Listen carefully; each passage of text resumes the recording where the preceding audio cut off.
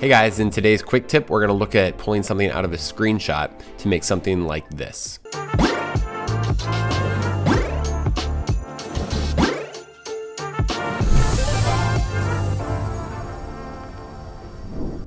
Okay, so with our screenshot selected, I'll duplicate the layer and then draw a mask. And I'll lock the mask so that I don't accidentally try to move the layer like this and change the mask.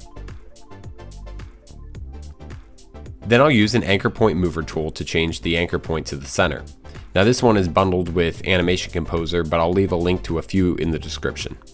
And then I'll come a few frames in and keyframe the scale. And then I'll go 15 frames and scale it up.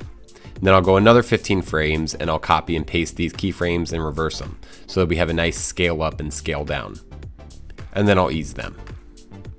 Now I'll add a few effects to the base layer, like a tint, a levels adjustment, and a Gaussian blur. And then I'll add some keyframes to those as well. And then I'll add a drop shadow and keyframe it so the effect strengthens as the layer scales. And then once again, copy and paste those keyframes, right click and go to Keyframe Assistant and click Time Reverse Keyframes.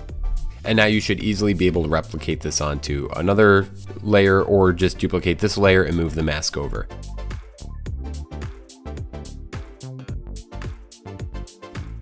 And with a little tweaking, you can create something like this.